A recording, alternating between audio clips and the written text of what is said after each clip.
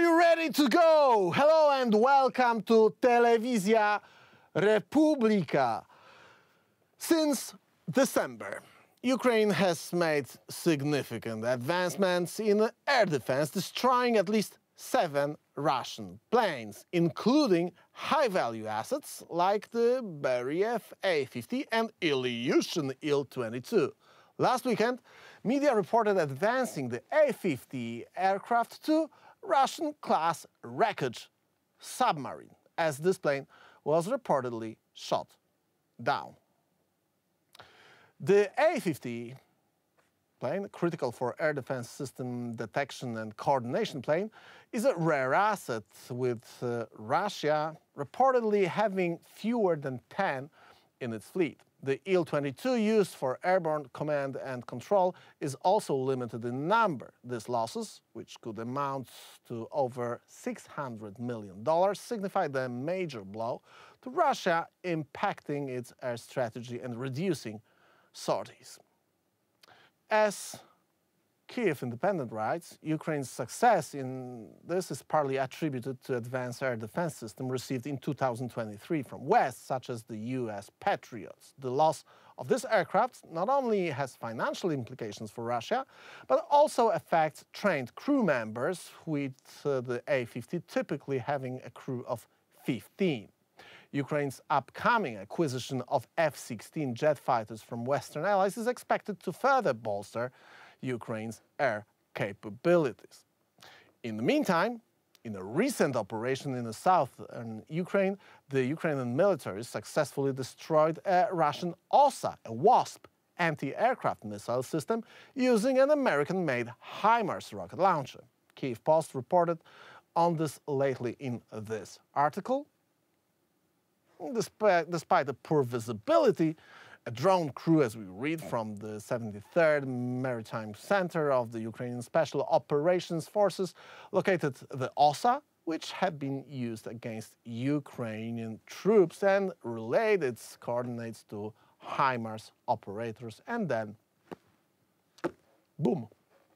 The strike resulted in the complete destruction of the anti-aircraft system, as confirmed by footage released via Telegram and verified by Kyiv Post analyst. The OSA, a Soviet-era automated all-weather air defense system, is designed to protect motorized rifle and tank divisions, developed in 1960 and operational since 1971. The OSA AKM variant carries 6 missiles with a high probability of hitting air targets. That's the way OSAs look like. We got plenty of them in the post-Soviet area. Most of the post and former Soviet camp armies have this kind of equipment. The cost of a single missile for the OSA is estimated at $56,000, while the entire system's value varies between $1 million to $10 million. Earlier in January, Ukrainian forces also destroyed a Russian Solznepio heavy flamethrower system valued between $6.5 million and $15 million. Bravo! Congratulations, guys. As civilized world cheers for Ukraine after hitting Ruskies here and there, General Freeze has taken over the front lines. The Kyiv Post discusses the impact of cold weather on the Ukraine-Russia conflict, noting an increase in Russian soldier surrenders and reduced ground attacks. The fighting in Ukraine has slowed down across most of the front due to severe cold weather, with an increase in Russian prisoner of wars reported. Kremlin forces have reduced their ground attacks because of the harsh conditions and poor frontline supply. Nothing new in this war. As we know, Ukrainian forces maintain their position with ongoing artillery and mortar exchanges. The cold weather has grounded drones and limited soldier capabilities, affecting both sides. There's a notable increase in Russian surrenders attributed to poor conditions and morale. Also, nothing new. As the weather is cold, the political environment is hot. As we have found out in 2024, Estonia plans to cease funding Russian language education as part of its transition to a unified Estonian language education system, announced Prime Minister Kaja Kallas. That's an article about it, and that's pretty obvious because of the history of Estonia being taken over by Russia for years.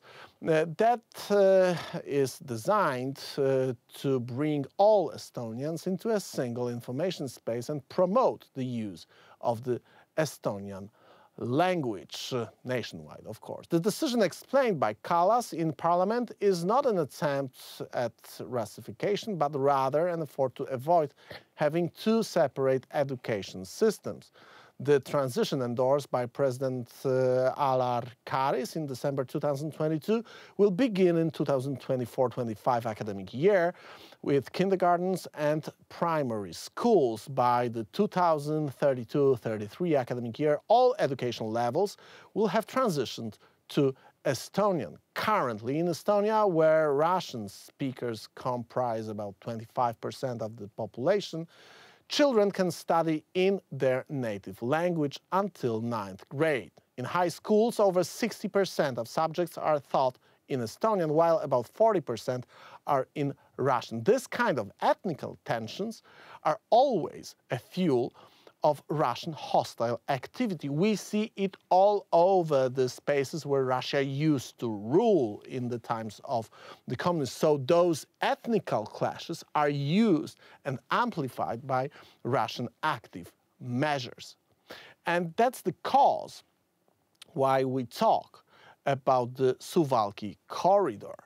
Speaking of which, and that's an article that was published by the Bild on our site rachon.com, we talk about it. A confidential Bundeswehr document reported by Bild presents a scenario where Russia might initiate aggression against NATO with focus on the Suwałki gap between Poland and Lithuania. In both of those countries, Russia tries to use and amplify the same kind of tensions as we were speaking about in case of Estonia. According to Bild and the paper that they obtained, as soon as 2024, Russia may attack Lithuania and Poland. The document outlines a detailed timeline predicting the mobilization of forces and a sequence of military and hybrid actions leading to a heightened state of conflict. It highlights the strategic movements and the buildup of troops and equipment, demonstrating the potential scale and progression of a military standoff in Eastern Europe, basically in the Eastern NATO flank. What's my take on all of this? Well, the Russian way of understanding war differs from ours. Escalation and de-escalation of military tensions are just devices in the Russian toolbox. The ultimate goal is to constantly spread its sphere of influence. In that context, the fact that this particular place, Suwałki Gap, is hard to conquer by military means by Russia does not mean that Russia won't attack it in this way or another. The Bundeswehr paper describes a possible scenario of this kind of escalation. But the other context is the ongoing war in Ukraine. German intelligence agencies, by leaking this kind of paper, assuming it is a real thing, are sending a political message to the world. Russia is a threat to us, so it's better to appease her with Crimea, Donbas and partitioned Ukraine, not to provoke another war, which result is unclear. The only thing is that if only NATO's European states and US played the real game, the deterrence factor would leave no space for discussion. Russia is no match for NATO, if only NATO wants to resist. The thing is, not everybody in NATO, not everybody in Europe is on the same page in that context. You can join us on rachon.com, that's our website. Leave us your email, as we are posting daily analyses based on the open source intelligence that we subscribe and pay for it. Your daily updates from the front line of the war that is waged against our civilization. Because that's what we are going to talk about on my show. My name is Rachon, and this is Rachon. And we roll in. Are you ready? 3, 2, 1, go! And here to talk about those things, and not only those things, is one and only Joe Lindsley. Joe, great to have you again on our program. Great to see you. Again, you're in Lviv, I believe. Yeah, hello from snowy Lviv. And as I always want to remind everyone, we have electricity and heat. Unlike last winter, this is a sign of Ukrainian, piece by piece, Ukrainian triumph, that this winter is much better than last year. Even despite the general freeze taking over the front line, as we read in the several analytic pieces. Joe, before we start, here is something that you sent us in the time when we haven't seen each other. I've received this message on my telephone. I was having lots of work, but I smiled like, you know, that's the thing. That's the way that the drones that are financed, among others, by our viewers, but by you, our viewers. That's the moment I'm addressing you, our viewers. You are financing operations of those drones, and those are deadly machines, and those are machines that are helping Ukraine to win the war against the aggressors. Yeah, and we can see right here, these are drones that actually the audience contributed to purchase. And, you know, it's very strict rules. So those who give money to the foundation in the U.S., the tax-deductible donations, those things are only used for search and rescue and humanitarian purposes. But we have some very great renegade viewers who send me money directly via PayPal, which you can do at UkrainianFreedomNews.com. And that money, it's just money we can use for anything. And with that money, we can buy the FPV lethal drones. These little guys, only a couple $100, and you know, a small $300 to $500 drone can take out, as we see in these videos, very expensive Russian equipment, including, as we see here, these Russian multiple rocket launchers that are worth about $15 million. So that's the money that are well invested. Couple of hundreds of dollars can take out the Russian military stuff worth millions. What's the way it works? It's just a flying explosive.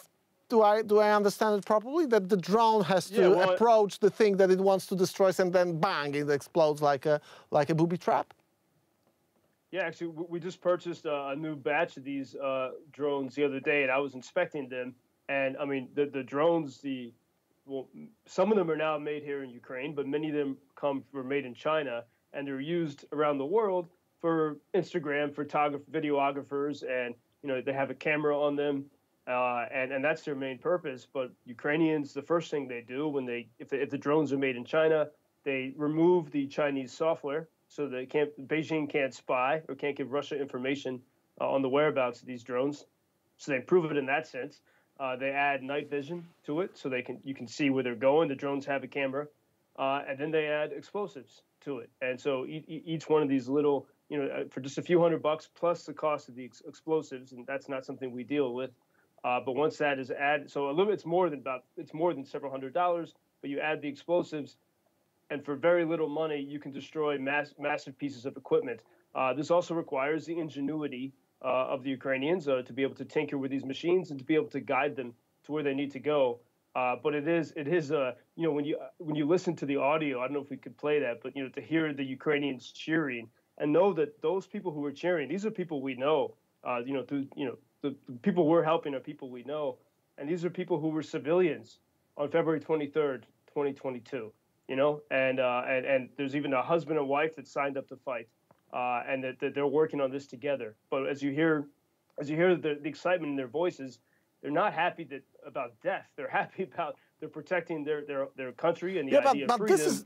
This is actually the thing that everyone who follows the developments of this war had time to get used to, in a way, that each time I don't know, the rocket launcher hits the missile that is traveling through the Ukraine airspace. Each time the Javelin hits, I don't know, the attack helicopter or any other, I don't know, drone, we hear those cheerings like on a football match, and it's understandable in a way, because it's, well, the famous video of Kerch Bridge on fire being a mocked song of supporters of one of the football clubs is also about the same emotion.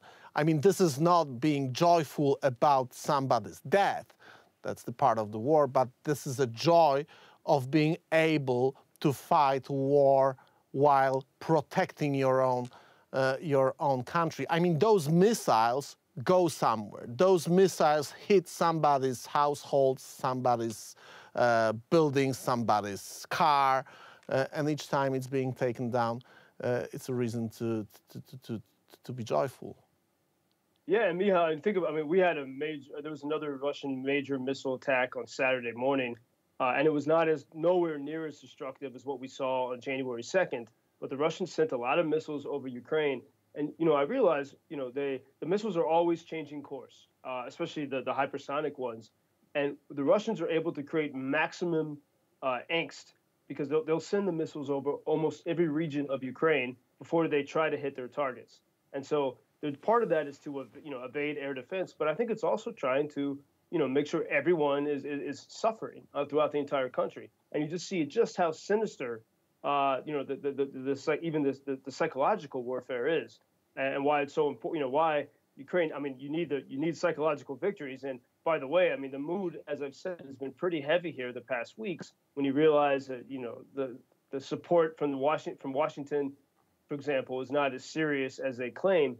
But there has been a huge morale boost the past few days with the reports on Sunday that Ukrainians, with the limited resources that they have, destroyed two of Russia's most powerful airplanes. Yeah, Joe, that brings us to the issue that I started this program with.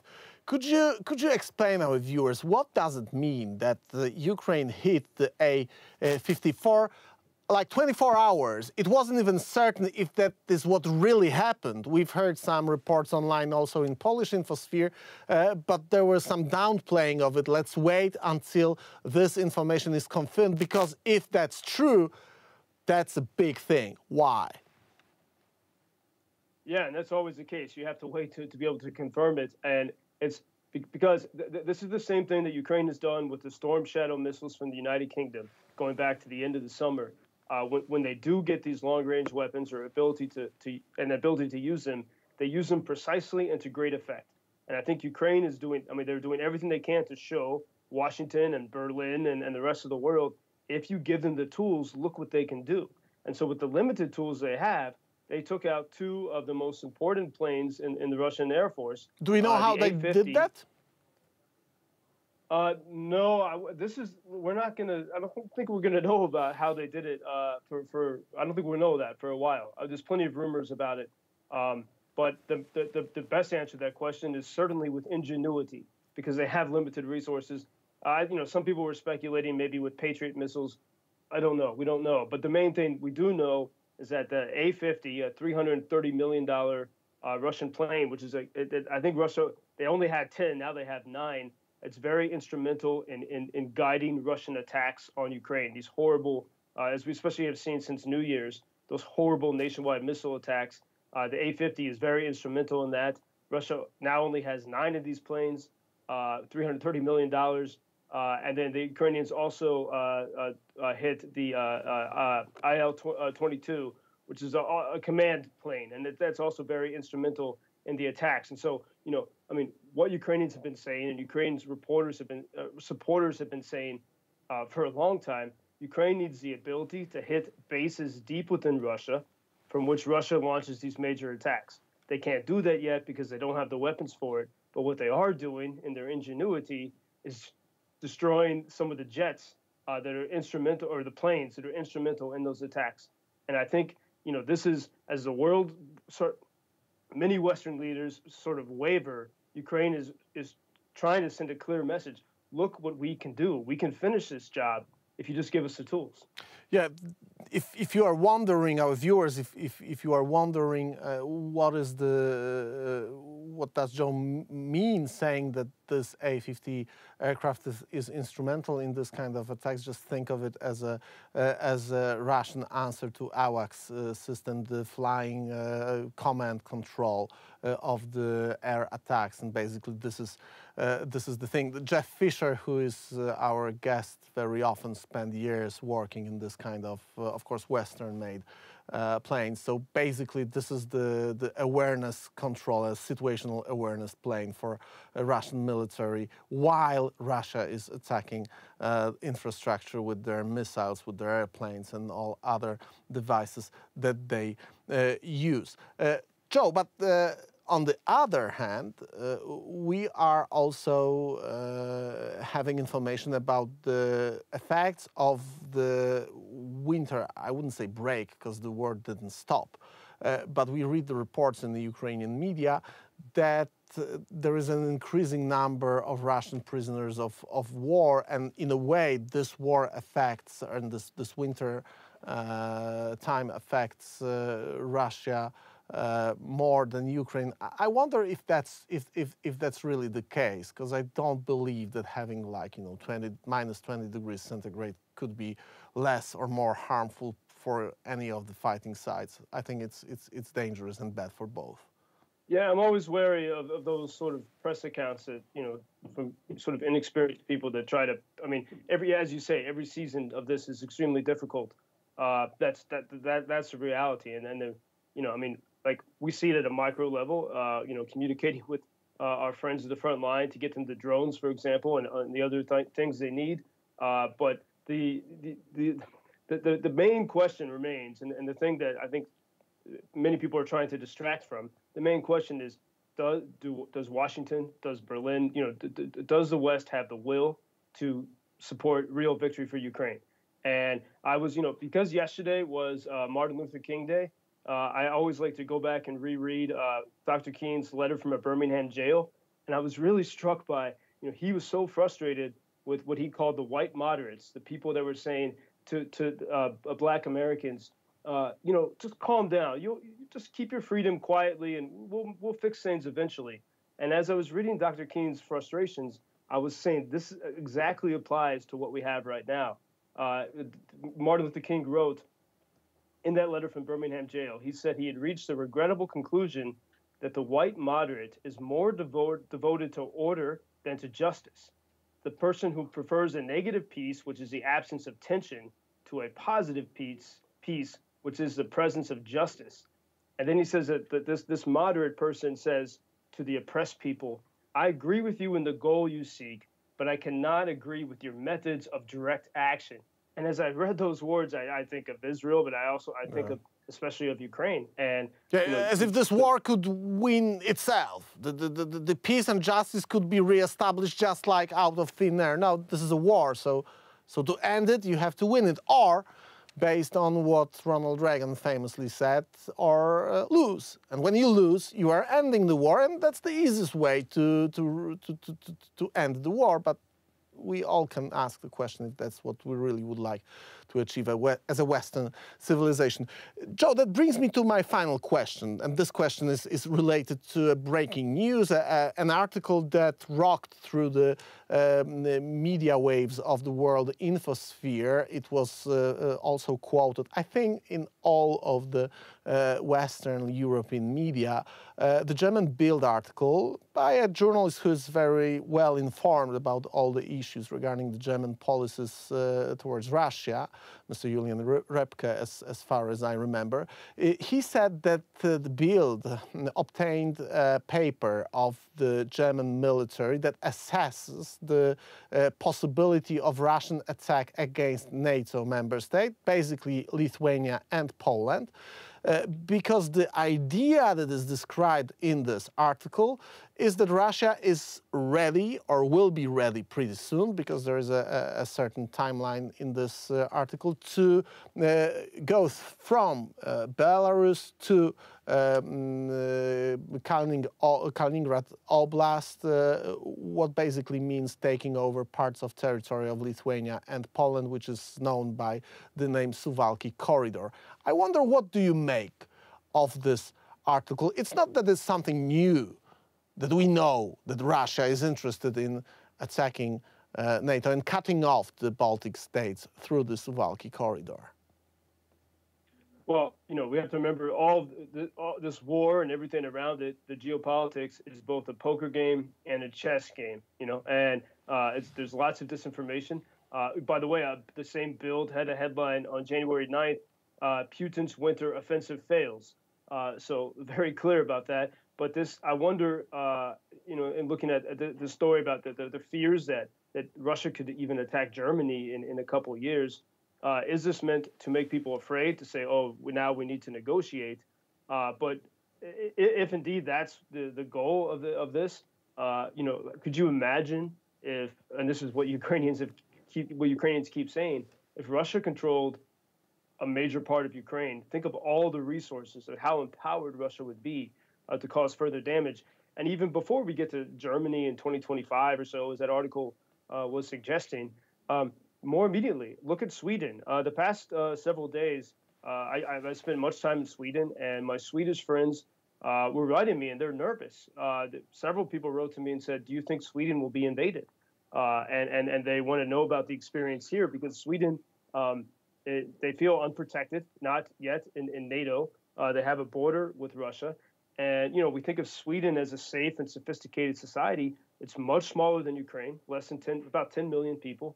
And they have not had a war since the 18th century. So, Ukrainians were fighting since 2014. Sweden could easily be vulnerable. And so this is the question that, the world has to realize. Like, are we going to, the longer you let this drag out, the more havoc Russia can cause. And it would so easily be answered, Ukrainians argue, if you could give Ukraine everything they need to win. And Ukrainians have shown, whether it's with those Storm Shadow missiles in September in Crimea and the Black Sea, that they can get the job done if you give them the tools. That's why when Rishi Sunak was here in Kyiv several days ago, he promised a huge package from the UK, an enormous amount of drones and long-range weapons. So the UK, perhaps because they remember well the history of World War II, the UK is strong on this. But Washington and so many of our politicians and everyone running for office in the U.S. is absent. I just saw, I heard from my friend, the chief rabbi of Ukraine. He's in Washington right now, and he was meeting with several congressmen, including Thomas Massey from Kentucky, who doesn't support Ukraine or Israel, funding for those countries. And this is the question we have to realize. And maybe this Bild article can help people sort of have a thought experiment. Yeah, I always, when I read this kind of semi-official statements, because it's an obvious leak from the German military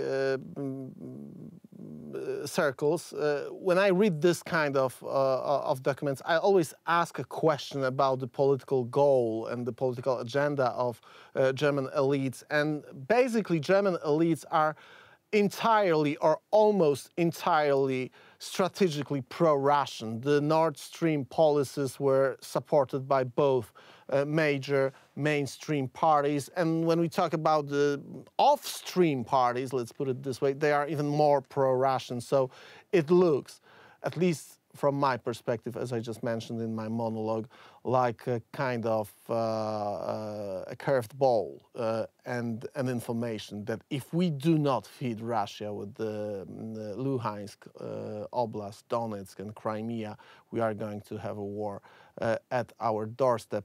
And this doorstep means Poland. Well, I'll just say in response to that, because it can be scary, and you read that article and you can... Yeah, that's the goal. My friends in Sweden, but remember this, like, Ukraine hit the headquarters of Russia's Black Sea naval fleet. They hit the headquarters. They destroyed it. Last winter, we had no electricity, hot water, heat, and now Ukrainians have found a way to survive. Now we have, we're not living in the Middle Ages. And Ukrainians took out each of those jets that they hit was part of a fleet of only 10 or 12. So a huge portion of the Russian Air Force, of the key assets Russia needs to launch Just attacks on think any about this country. blow as a blowing of 10% of this capability Yeah. of Russian With military. very little resources. Joe, thanks a lot. Maybe we got 1 or 2 minutes, so you can ask our viewers to send some fundraising so that you can finance, our viewers, you can finance some more frontline activities of the people who are fighting for their survival. You got 1 minute, Joe. Yeah, we welcome support, especially for drones right now at UkrainianFreedomNews.com. And, you know, as it was a heavy feeling for the past weeks because of the big Russian attacks. But I think Ukrainians are, you know, they have found, okay, sort of a new spirit. It's still Christmas here. People are still singing in the streets and keeping their spirits boosted and remembering every day that, you know, anywhere under Russian occupation is total hell. And so anyone who wants to stand with free people here, we welcome support at UkrainianFreedomNews.com. And, you know, we can choose in this time to be the moderates that tell people to keep their freedom in check, or to say, hey, this is good and evil. It's very clear, and we can get the job done. We are greedy for justice. Let's put it this way. Yes. Joe, thanks a lot. See you soon. We're gonna see each other next Monday. No, I'm going to have a vacation, ladies and gentlemen, for the first time for a long time. 1 week vacation, but starting only from tomorrow. So we're gonna see each other tomorrow. We are not going to see Joe on Monday, but next week we're gonna find a chance and opportunity to talk again about what's going on in Ukraine. Joe Lindsley, thank you very much. Yeah, dziękuję. Thank you. Ladies and gentlemen, thank you for your time. As you know, you can follow us on rackracon.com. That's our website. You can leave us your email so that we can get in touch with you on Substack. You can find a daily dose of open source intelligence reports that we read and that we try to describe and send straight to your inbox. So if you do want to stay ahead of the curve and be informed about the ongoing war against the West, that's the good place to leave us your contact. We see each other tomorrow. Stay with Telewizja Republika and do not forget to push the subscribe button, even though this channel is mainly in Polish. We do have our Poland Daily English section, so try to catch up and find the daily dose of Racon and not only on Telewizja Republika. Stay safe.